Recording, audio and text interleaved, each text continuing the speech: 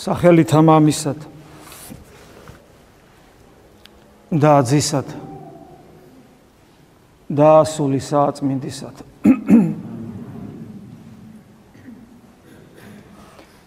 როდესაც წმინდა წერილს კითხულობთ ან გვესმის ეკლესიაში მსახურების დროს ყოველთვის გვაქვს იმის საცდური, რომ იგი მხოლოდ ზნეობრივად გავიგოთ და ზნეობრივი შეფასება გავაკეთოთ და შესაბამისად დავინახოთ საკუთარი თავი. ამგვარი დამოკიდებულება წმინდა წერილისადმი ძალზედ სახიფათოა და იგი ხიბლის შესაძლებლობას მოიცავს, შეიცავს. საქმე იმაშია, რომ ყველა ადამიანს საკუთარი თავი, თქვენ მოგახსენებათ ჩემზე კარგად, ერთ-ერთი საუკეთესო გონია და ფიქრობს, რომ არც ისე ცუდად გამოიყურება. მით უმეტეს, როცა ახერხებს, რომ ცოდვილებს შეადაროს თავი და რადგან ყველანი ცოდვილები არიან, ესე იგი მე კარგად გამოვიყურები. ეხლა ეს ცოტა, რა თქმა უნდა, იუმორი გაურია, მაგრამ სამწუხაროდ ამ იუმორში ბევრი სიმართლეა.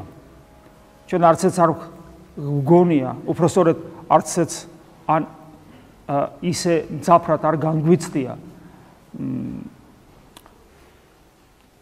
საკუთარ თავთან დაკავშირებით ის სიტყვები, რომ ის უფლისი სიტყვები, რომელიც ასე ჟღერს, რომ ადამიანისათვის სასუფეველში ყოფნა არის შეუძლებელი.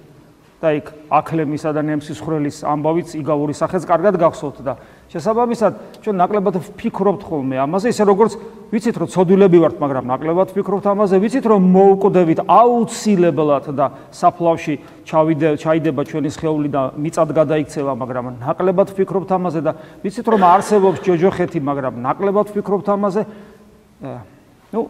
ეს შეიძლება განვავრცოთ, ვიცით, რომ არის ღმერთი და ნაკლებად ვფიქრობთ ამაზე და ასე შემდეგ.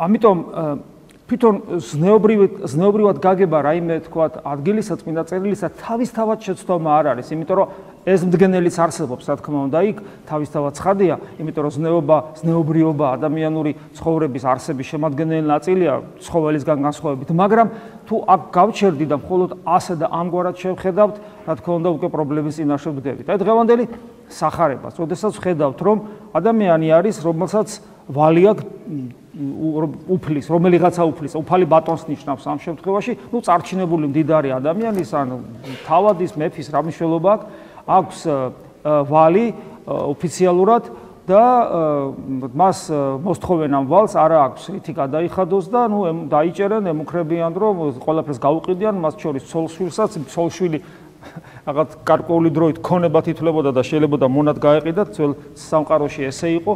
მაგრამ დღეს არა ვართ შორს ამისაგან, აბა რა არის, როდესაც შეიძლება გქონდეს გვაქვს ის რეალობები, უბრალოდ როდესაც ოჯახის დიასახლისები მიდიან ევროპაში, უცხოეთში და ფაქტურად მონად უდგებიან, ამაში საკადრესი არ არის მუშაობაში, შრომაში, მაგრამ ეს მონობაა ერთგვარი, იმიტომ რომ ტოვებს ოჯახს ადამიანი და მონად უდგება ადამიანს, უვლის მოხუცებს, ბავშვებს და ასე შემდეგ, ან რაღაც შავ სამუშაოს სასრულებს იმისათვის ოჯახი გამოყვებოს. საერთაშორის მე მინდა გითხრათ, რომ ამგვარი მძიმე მდგომარეობა, ეს მძიმე მდგომარეობა ძალზედ გავრცელებულია საქართველოში, თქვენ ეს იცით და აი დღეს ეს ყბადაღებული სასულიერო პირების ქონება, რომელსაც რატომღაც 25 მილიონს უკავშირებენ და როცა ადამიანებს ვეუბნებით ხოლმე, რომ 25 მილიონთან არც ერთ ღმერთს პრინციპში კავშირი არ აქვს, გაუცებული იყურებიან ხოლმე. მე მინდა გითხრათ, რომ არის მაგალითები ძალიან მწარე სასულიერო პირთა ოჯახებში, განსაკუთრებულად რაიონებში, აი ერთ-ერთი მაგალითი, რომლის მეუღლეც იმის გამო, რომ ოჯახი გადაერჩინა, იძულებული გახდა მღვდელმა თავის სახურება ვერ დატოვა და იძულებული გახდა წასულიყო უცხოეთში სამუშაოდ. ხო გესმით, ეს რა უმძიმესი მდგომარეობაა და ამ შემთხვევაში თქვა კეთილშობილი ადამიანებზე მაქვს საუბარი, მაგრამ ეს იყო თვით გადარჩენის რაღაცა ესეთი სურვილი და მე დაბრუნდა მადლობა ღმერთს და ნახოთ როგორ იქნება. ყოველ შემთხვევაში მე იმის თქვა მინდა, რომ დღესაც არსებობს ამგვარი რამ, როდესაც ცოლშვილი პრინციპში მონის მდგომარეობაში იმყოფება. და სიუჟეტი გახსოვთ სახარებისეული, რომ ეს ადამიანი გლოვობს ტირის შენდობას ითხოვს და მას აპატიებენ. აპატიებს ეს ბატონი თავის დიდ სულოვნებით და არც ვალს არ მოსთხოვს და გაათავისუფლებს. და მე ვხედავთ, რომ გამოდის გარეთ, დაინახავს, რომ ვიღაცას აქვს ძალიან ცოტა ვალი, იმასთან შედარებით, რაც მას ჰქონდა, რაღაც უმნიშვნელო ვალი აქვს, ვიღაცა მას გაჭირებულს მისი და მოსთხოვს და რომ მოსთხოვს ის ვერ მისცემს და რომ მისცემს უკვე კანონის ძალით იმოქმედებს, დააჭერინებს და იგივეს ემუქრება და არანაირად ის თხოვს შენდობას და არანაირად არ პატიებს. გახსოვთ ეს სიუჟეტი, მერე გაიგებს ის ბატონი ამას და ძალიან მკაცრად მოსთხოვს პასუხს. ჩვეულებრივად ზნეობრივად შეიძლება განვიხილოთ, ვთქვათ, სიტყვები იცით, როგორც არ გინდა შენ მოგექცენ, სხვას თუ მოექცევი და შესაბამისად ზნეობრივი შეფასებით გასაგები ამ ადამიანის საქციელი რადაც იწოდება. მაგრამ აქ არის ერთი და ეს შეფასება თავისთავად ცხადია, სწორია, მართლაც რაც საკუთარი თავის არ გინდა, სხვას არ უნდა გაუკეთო და ესე უსინდისოდ უბრალოდ არ უნდა მოექცე და შენთან რო წყალობა გაიკეთეს, ის წყალობა უნდა შეგელოს სხვასაც გაუკეთო. მაგრამ აქ არის ერთი მაგრამ, გარდა ამისა, რომელიც ამ დღევანდელ სიუჟეტს უფრო სიღრმეს აძლევს და მე მინდა ეს სიღრმე თქვენთან ერთად დავინახო და გავიაროთ. იგავი ესე იწყება, რომ რას ვამსგავსო სასუფეველიცათა დაახლოებით ამ სიტყვებს ამბობს, ანუ სასუფეველის სიმბოლო მოაქვს ეს. ანუ აქ მინიშნება არის, რომ საუბარი არის არა უბრალოდ რაღაც შემთხვევაზე, რომელიც ყოველ წამს ხდება ყველგან და საქართველოშიც და ყველგან და საქართველოში მით უმეტეს და ყველგან, არამედ სასუფეველზე. და სასუფეველი რა არის, ჩვენ უნდა ვიცოდოთ. უკვე ეს არის ამ ქვეყანას სასუფეველი რა არის? ეს არის ქრისტეს მიერ დაარსებული ეკლესია. მე დავაარსებ ჩემ ეკლესიას, რომელსაც ჭიანი ჯოჯოხეთისანი ვერ მოერევიან და პავლე მოციქული განმარტავს, რომ ეკლესია არის ქრისტეს სხეული, რომლის თავი თავად ქრისტეა. ანუ საუბარია ჩვენზე, ქრისტიანებზე, რომლებიც ღვთის სამეფოს, ანუ სასუფეველის ხანდახან ადამიანს არ ესმის, რა არის სასუფეველი? სასუფეველი არის ღვთის სამეფო. რა არის ღვთის სამეფო? ღმერთის მყოფობა ჩვენში და ჩვენ ღმერთში, ანუ ღმერთთან ერთობა. ეს არის სასუფეველი, ეს არის ეკლესია და როდესაც ხას უსვამს, რომ ეს არის სასუფეველის შესახებ იგავი, იმ წამს ვფიქრობ, აჰა, ეს იგავი გვეკუთვნის ჩვენზე ხდება, ჩვენზეა ეს საუბარი. რადგან ჩვენზეა საუბარი და რადგან რა თქმა უნდა ზნეობრივი მდგენელი გადასაგდები კი არ არის, ეს ჩვენს გვეხება, იმიტომ რომ ჩვენ ძალიან ხშირად ვიქცევით უზნეოდ სამწუხარო და ეს ჩვენ, ადამიანი მუდამ ებრძვის, რა თქმა უნდა, უზნეობას და ცოტა ქრისტიანი ამას სწავლობს. უფრო სიღრმისეული განმარტებაა საჭირო და ამ სიღრმისეული განმარტების საშუალებას ჯერ ესე თავად ეს იგავიც იძლევა, აი მაგალითად ბატონი, ანუ უფალი, თავიდან მკაცრად მოსთხოვს პასუხს, მაგრამ მე როგორც კი ის შეეცოდება, მოკლედ შეეწყალება და შეიწყალებს და გაანთავისუფლებს. მაგრამ როდესაც მეორედ მიუყვანენ და მეორედ დაიჭერენ, როგორც სხვა დანაშაულისათვის, მას აღარ შეიწყალებს. აი აქაც ჩანს ძალიან საინტერესო რამ, როდესაც რაღაცა ამ ქვეყნიური წესი და კანონი დაარღვია და ფაქტობრივად რა წესი და კანონი, რომ ვალი ქონდა და ოფიციალურად ეს უნდა გადაეხადა, ეს აპატიეს. მაგრამ როდესაც მოყვას უსიყვარულოდ მოექცა, ეს აღარ აპატიეს. აქედანაც ჩანს, რომ მოყვასისადმი დამოკიდებულება განსაკუთრებულად მნიშვნელოვანია, უფრო მეტად მნიშვნელოვანია ვიდრე წესი და კანონი.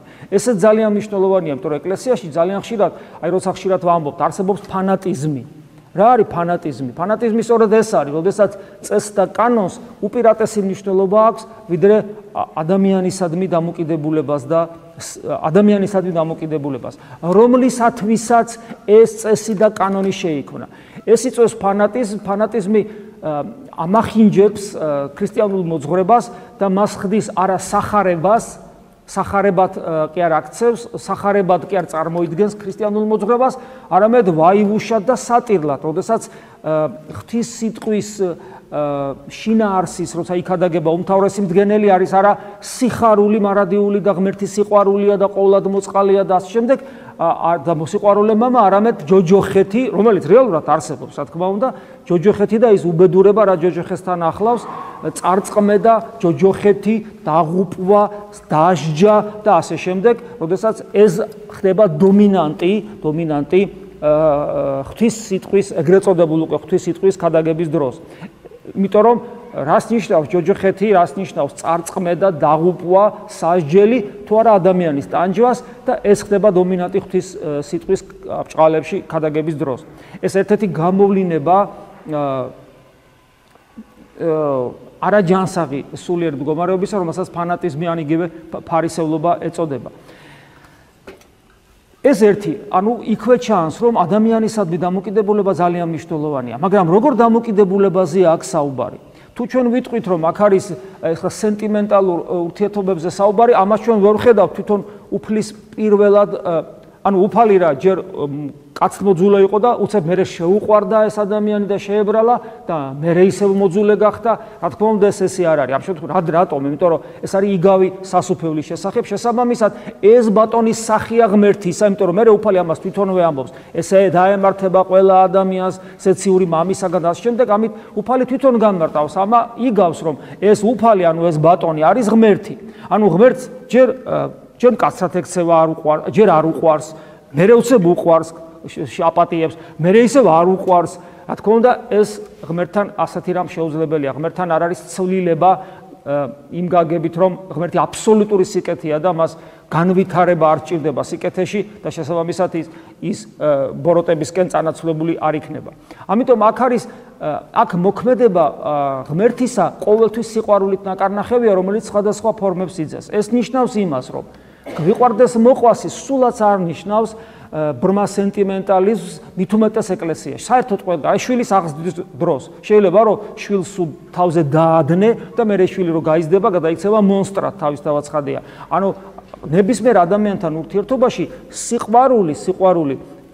სიყვარულით ქმედება სიბრძნეს საჭიროებს, რა დროს რა არის საჭირო. სენტიმენტალიზმი განსაკუთრებულად საშიშია ეკლესიაში, როცა საუბარია მოძღვარსა და მრევლს შორის ურთიერთობაზე, იმიტომ რომ მე ბოლომდე ამის ახსნა არ მაქვს. რა თქმა უნდა, ლოგიკურად მე ძალიან ბევრჯერ მიცდია და სულ ეხლა ღუდელს მეტი საფიქრალი რა აქვს, ძირითადი საფიქრალი მღვდლისა თავის სამღვდელო საქმიანობა არის და მრევლთან ურთიერთობა არის. ბევრი მიფიქრე ამაზე, მაგრამ ბოლომდე ლოგიკური ახსნა არ მაქვს, რა ემართებათ ადამიანებს, რომლებსაც არ ყოფნით სულიერი ცხოვრების კულტურა და მოძღვართან ურთიერთობაში სენტიმენტალიზმს ანვითარებენ და თუ მას დახვდება გამოუცდელი მოძღვარი, რა შეიძლება ამას მოყვეს. არ აქვს მნიშვნელობა ამ სენტიმენტალიზმის მატარებელი მანდილოსანია თუ მამაკაცია.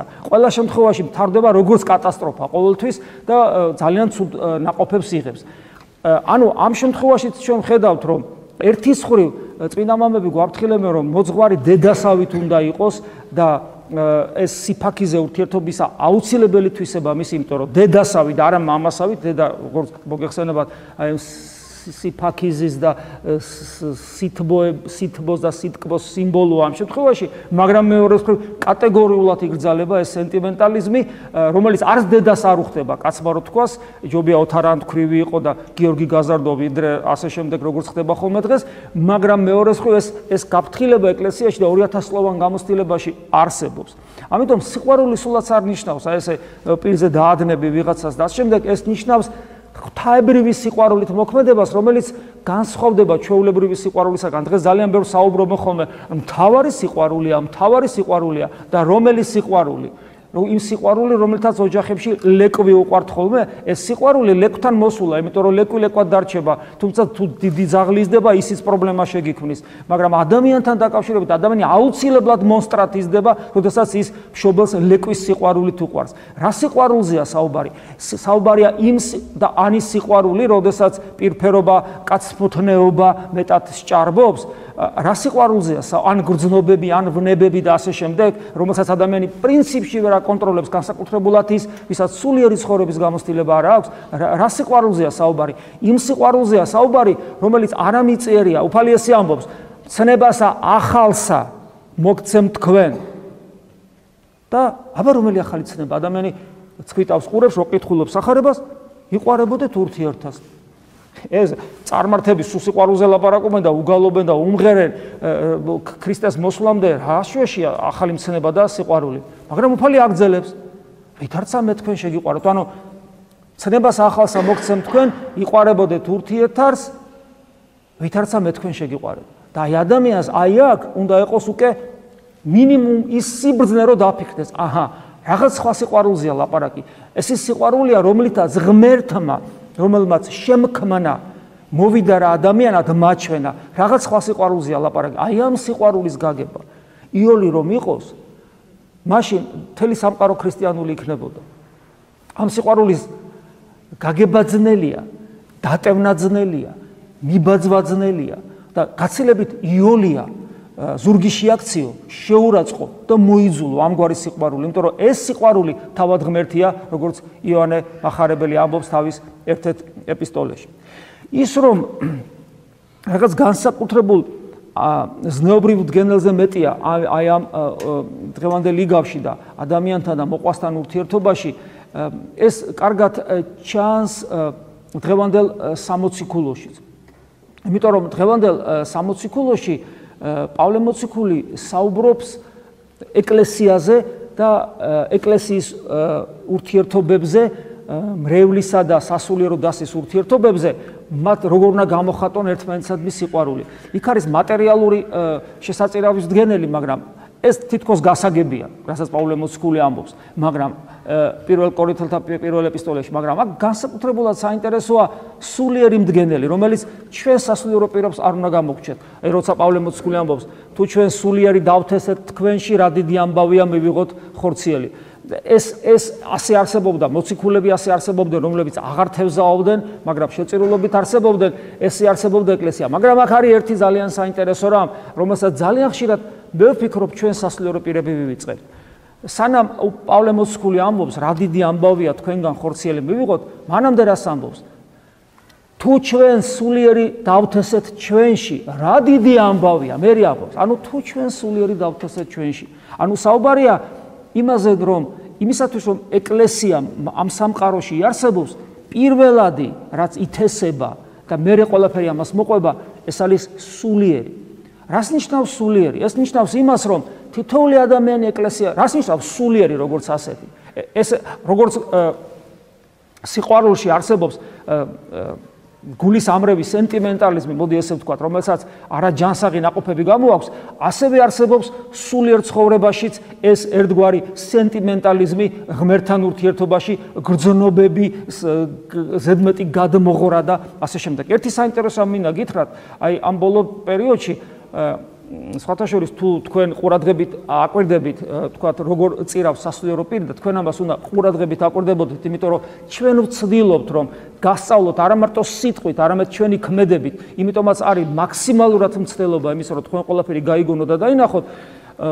მამაო ჩვენოს დროს და მამაო ჩვენოს დროს დიდი ხანი მუხლი აღარ მოგვიდრეკია და არა მარტო კვირას, იმიტომ რომ კვირას ისედაც არ ეგება მუხლის დრეკვა, როცა კვირას მუხლი დრეკავენ ხოლმე, მე ყურა შენიშვნას არ ვეუბნები მათ, იმიტომ რომ ადამიანს შეიძლება ძალიან დიდი სინამდვილე მოაწყო, მე არ ვიცი, მაგრამ ეს ტრადიცია პირველი საუკუნიდან არსებობს, მინდა გითხრათ, რომ კვირა დღეს მუხლს არ იდრეკენ, იმიტომ რომ აი როგორც აღდგომის დღე არის, ამით მე გამოვხატავ, რომ აი ზეცისაკენ მივისწრაფი. ქრისტე აღსდგა მკვდრეთით, მეც მასთან თავისთან ერთად აღმადგინა და მე სიხარული აღმადგენს და რაში აღმადგენს? უბრალოდ კი არ გამაცოცხლა, როგორც ლაზარე გაცოცხლდა, გარკვეული დროი და მერე გარდაიცვალა. ანუ აღდგომა უბრალოდ გაცოცხლება კი არ არის და რაღაცა ზომბი კი არ ხდები ღვთვისა. აღდგომა ეს არის აღდგინება ზეციური მამის აღდგინება იმ გეგმის მიხედვით, რომელსაც ადამიანმა სამოთხეში ვერ მიაღწია, ვერ მოასწრო, ღვთის გეგმა რაც იყო, იმაში აღდგინება, ანუ აღდგინება ზეციური მამის შვილის სტატუსში, ღმერთად, გესმით? ამიტომ მე მეკუთვნის, ამ შემთხვევაში პიროვნულად კი მე რა ნაგავიცვარ, მე კი არ მეკუთვნის, როგორც ადამიანს, რომელსაც ქრისტეს სახელი ქვია, ქრისტიანს, მე მეკუთვნის ვიდგე ზეციური მამის წინაშე. აი ამაშია საქმე, ეს არის ძალიან მნიშვნელოვანი. ამაში კიდევ ვიმეორებ, ეს რაღაცა უბრალოდ წესი კი არ არის, მე ვდგავარ ზეციური მამის წინაშე. და ანუ კვირა დღეს რომ არ ვიჩოქებთ მამაოჩვენ, იმიტომ რომ ნახეთ, მამას ველაპარაკები არა მუხლმოდრეკით, არამედ ფეხზე დამდგა. რატო? აი წარმოიდგინეთ დაახლოებით რაღაც ესეთი რამე, რომ მეფე არის და მეფეს თავი შვილი ყავს და სახში რომ მიდის იქ სადაც არაფორმალურ ურთიერთობებში შვილი და მამა, ხო ხვდებით? ანუ აი ამგვარი შვილის მდგომარეობა მაქვს. მაგრამ საინტერესო ის არის, რომ არც სხვა დღეებში ვცდილობთ, რომ ეს არ გავაკეთოთ, ერთადერთი ვცდილობ გავაკეთოთ, როცა უშუალოდ ვეზიარები სიწმინდეს ეს უკვე პირადი სინანულის გამოხატულებაა, თუმცა შეიძლება ესეც არ გაკეთდეს, მაგრამ ეს პირადი სინანულის გამოხატულებაა, როცა უშუალოდ ზიარების წინ, თქვათ, ღრმა მეტანიას აკეთებს სასულიერო პირი და შემდეგ ეზიარება. არა მარტო კვირა დღეს, არამედ სხვა დღეებშიც. სხვათა შორის მე ამას ყურადღება მივაქციე, როცა ათონზე ვიყავი. პირველად დავინახე, რომ მამაოჩვენოს დროს ათონელი ბერები და მათ აქვს უწყვეტი ტრადიცია, ხო წარმოგიდგენთ, რამდენი მუხს არ იდრეკენ არც დღეს და მივაქციე ამას ყურადღება და აღმოჩნდა, რომ ეს ტრადიცია არის საკუთრივ მართლმადიდებლური ტრადიცია, როცა მამაოჩვენოს დროს მუხლის მოტრეკა არ ხდება. ამას უფრო დასავლური გავლენა აქვს, დასავლური კათოლიკური გავლენა აქვს და ნახეთ როგორი ნიუანსია დასავლურ კათოლიკურ ტრადიციაში ლოცვაში ძალიან დიდია სწორედ ეს სენტიმენტალური მდგენელი, გრძნობის მიერი. ამას თავისი საღვთისმეტყველო ბაზა აქვს, არა ჯანსაღი საღვთისმეტყველო ბაზა, როცა ხელთუქმნელი ენერგიების შესახებ ცოდნა არ არსებობს, როცა მადლი არ არის ღმერთი, შესაბამისად ღმერთთან კავშირი პრინციპში არ არსებობს და ერთადერთი შესაძლებლობა, რომ როგორმე ღმერთს ხმა მივაწვდინო, ჩემი სენტიმენტალური და გრძნობისმიერი დახარჯვაა ბოლომდე. ეგ სხვა თემაა. ყოველ შემთხვევაში ჩვენთან ეს ტრადიცია ნაკლებად არის და მამას, ზეციურ მამას ფეხზე დამდგარი ელაპარაკები, რა თქმა უნდა, კრძალვით, თავისთავად ცხადია და არა დოინ შემოყრილი, მაგრამ აი ეს დამოკიდებულება არსებობს. ანუ ჩვენ ძალიან დიდი სტატუსი გვაქვს ღვთის წინაშე და ეს სტატუსი, რომელიც აი აქ ეკლესიაში გვაქვს მონიჭებული, ყველაფერი იმისკენ არის მიმართული, რომ ეს ეკლესიაში ეს მოგვეცეს და ეს რეალიზდეს ჩვენში.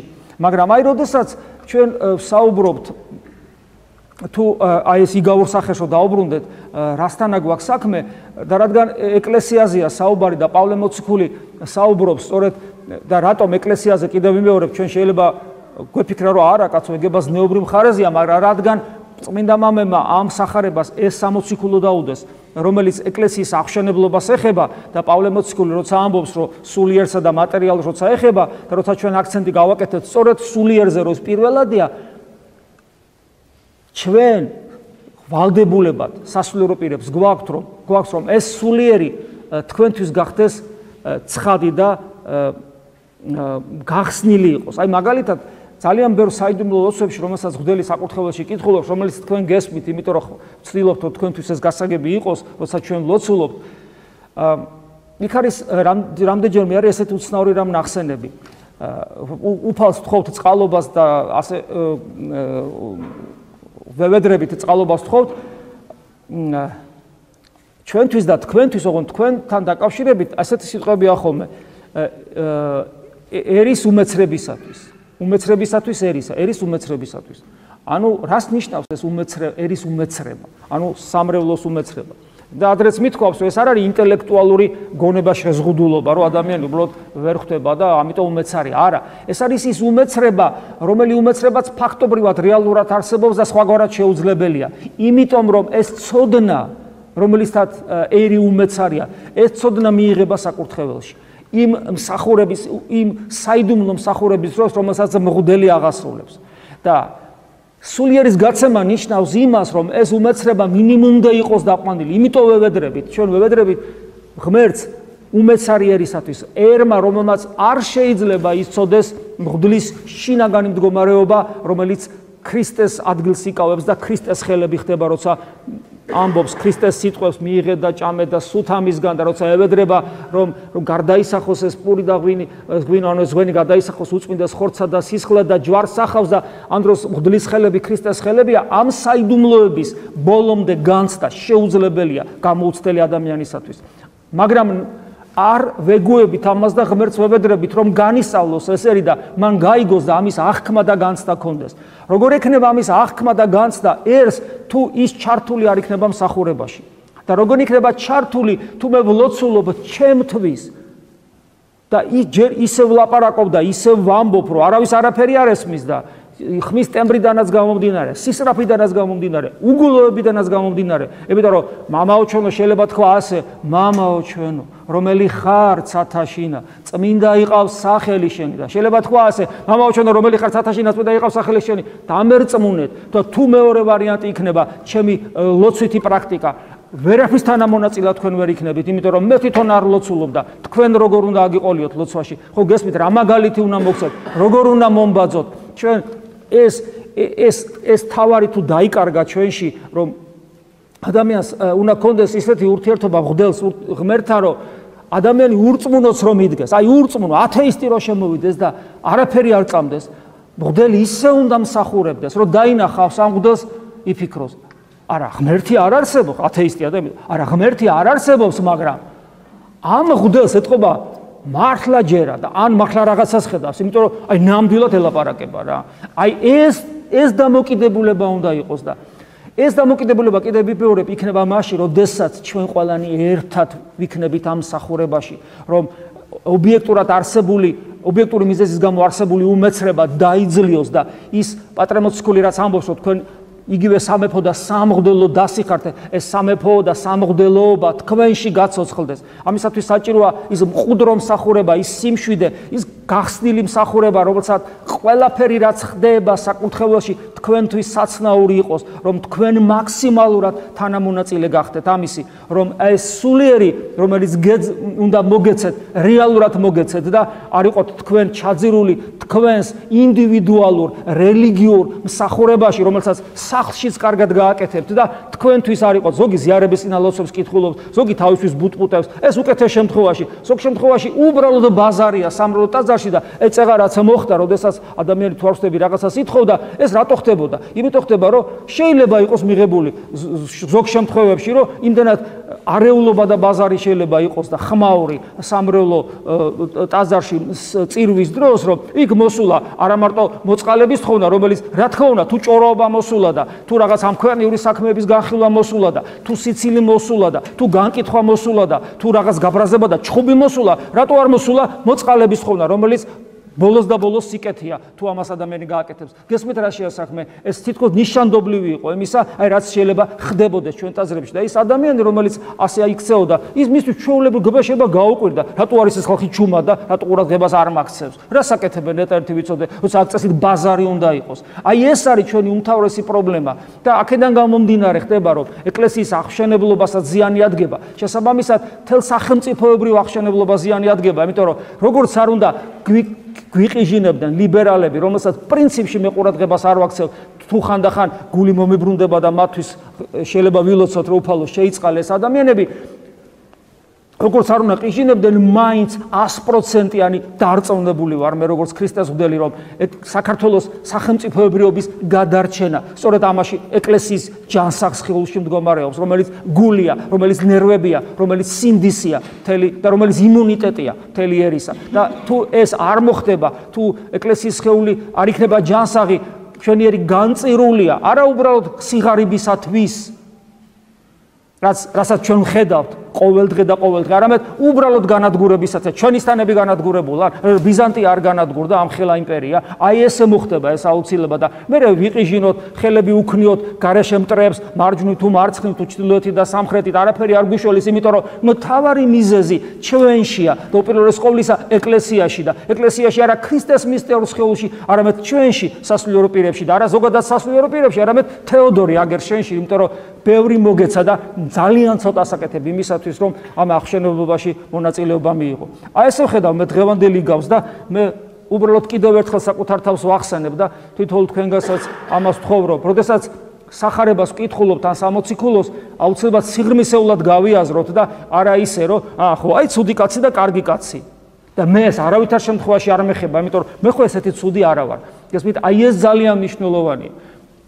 ასე რომ მოყვასთან ურთიერთობა, კიდევ ერთხელ მიმეორებ, არის არა უბრალოდ ზნეობრივი მოყვასთან ურთიერთობას უბრალოდ ზნეობრივი მდგენელი და შრეკი არ აქვს, არამედ ძალიან ღრმად მისტიური, არსობრივი იმ კუთხით, რომ ჯერ თითოეული ჩვენგანი ერთი ძირიდან აღმოცენებული, ჩვენ ვართ ერთი დიდი ხის ტოტები, იმიტომ რომ ერთი ძირი გვაქვს ადამი, ეს ერთი არსობრივი მდგენელი ჩვენი ერთობისა. მეორე, იმის რომ ჩვენ ქრისტესნი ვართ, იმიტომ რომ ახალი ადამიდან გამოსულები ვართ,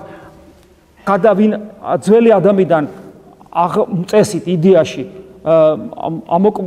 ძველ ადამიანს მოვცილდით და ახალი ნერგი წამოვიდა, ახალი ადამი, ანუ ქრისტე, მის სისხლით და არა ძველი ადამიანის, არამედ ახალი ადამიანის ქრისტეს სისხლისა და ხორცის ნაწილი ვართ. მით უმეტეს ჩვენი სიღრმისეული ურთიერთობა უფრო მეტად გაცნობიერებული უნდა გქონდეს. როცა მამაო ჩვენოში ვეუბნებით ჩვენო, ესეც არ არის ზნეობრივი მდგენელი ამ ლოცვისა, რომ რა თქმა უნდა ღმერთმა შენ შექმნა, მეც შემქმნა და ამიტომ ახლა ჩვენ ძმები ვართ. არა, უფრო ღრმა არის ეს, უფრო არსობრივია ეს. ღმერთი სხვანაირად უყურებს თითოეულ ჩვენგანს. გესმით? აი სწორედ ისე როგორც მე თქვენ გითხარით, იმიტომ რომ ქრისტესნი ვართ.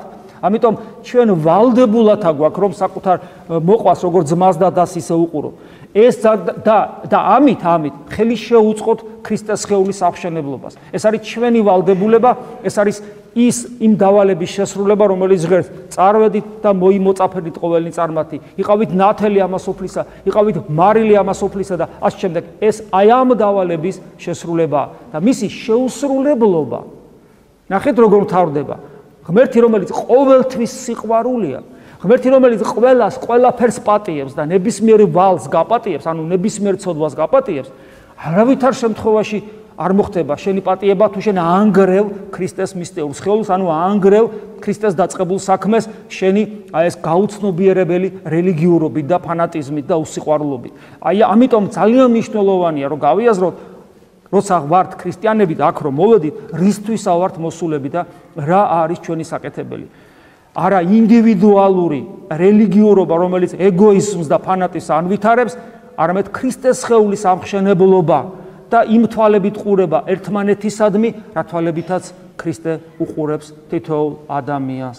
ამინ. მადლი უფლისა ჩვენისა იესო ქრისტეს და სიყვარული ღვთისა და მამის და ზიარება სული საწმინდისა იყოს თქვენ ყოველთა თანა.